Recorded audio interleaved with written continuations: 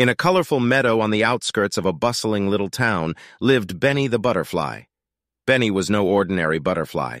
He had wings as vibrant as a rainbow and a spirit as free as the wind. Benny loved to explore the meadow, flitting from one blossom to another, sipping nectar and dancing with the gentle breezes. But as much as he loved his home, he couldn't help but wonder what lay beyond the meadow.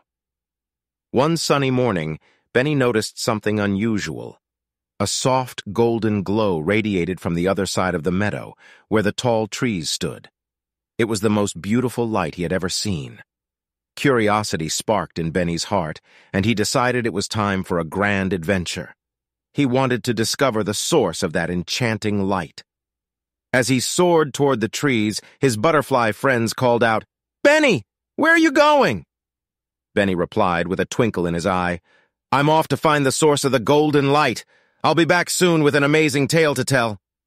With that, he fluttered into the cool shade of the forest. The tall trees towered above him, their branches forming a lush canopy. Shafts of golden sunlight pierced through the leaves, creating a magical and tranquil atmosphere. As Benny ventured deeper into the forest, he encountered a friendly squirrel named Sammy. Sammy was gathering acorns and paused to greet Benny. "Hello, Benny. What brings you to the forest today?" Sammy asked, his fluffy tail twitching with curiosity. "I'm searching for the source of a golden light I saw from the meadow. It's the most beautiful thing I've ever seen," Benny replied. Sammy grinned and said, "I know where that light comes from. Follow me." Sammy led Benny to a clearing where a pristine pond glistened like a mirror. In the center of the pond stood a magnificent, shimmering waterfall, bathed in the golden light of the setting sun. Benny was in awe. "This is the source of the golden light? It's breathtaking."